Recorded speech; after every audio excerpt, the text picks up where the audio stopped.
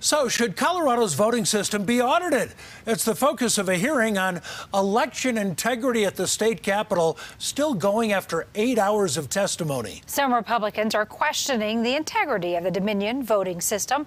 Political specialist Sean Boyd has been following this for us today. And Sean, senior legal advisor to the Trump campaign, did testify at this hearing today.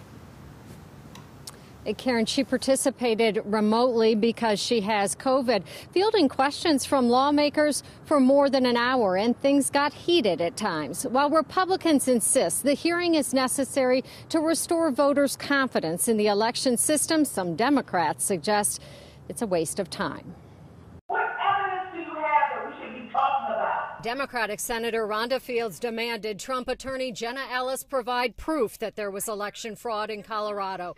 Ellis insisted it is the state's job to prove there wasn't any, noting Colorado uses vote tabulating machines that have come under scrutiny in other states. And if you genuinely do have nothing to hide, and if this committee is truly concerned about protecting the integrity of the vote in Colorado, then it is incumbent on this body to investigate. But former Republican Secretaries of State Scott Gessler and Wayne Williams defended the machine, saying they've passed hundreds of tests. There is no one in Moscow, nobody in Beijing, nobody in Antifa, nobody in the Trump campaign that has changed a single ballot in the state of Colorado, because you physically can't do that unless you broke into the clerk's office. Williams and Gessler say the system isn't perfect. There is a glaring security hole in Colorado's signature verification requirements. Witness signatures, for example, aren't verified.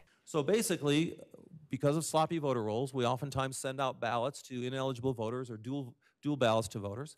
And someone can simply put a mark and pretend or come up with some type of illegible signature as a witness, and that will be counted. In an age when people rarely sign their names, Gessler said a thumbprint would be more reliable than a signature. He and Williams also pointed to weaknesses in address verification, but both dismissed the idea of widespread fraud. Still, lawmakers say many voters have lost confidence in the system.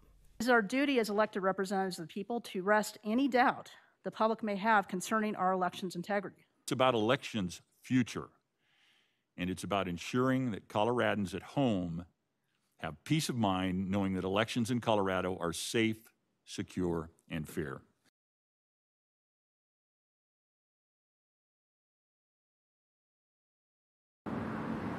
Now, a handful of Trump supporters have been out here all day with signs saying the election was stolen. But aside from some limited cases of possible double voting, there was no evidence of fraud in Colorado's election presented here today. Still, Republicans will offer a motion to audit the Secretary of State's office to address some of the weaknesses identified. And I do expect that motion to fail on a party line vote.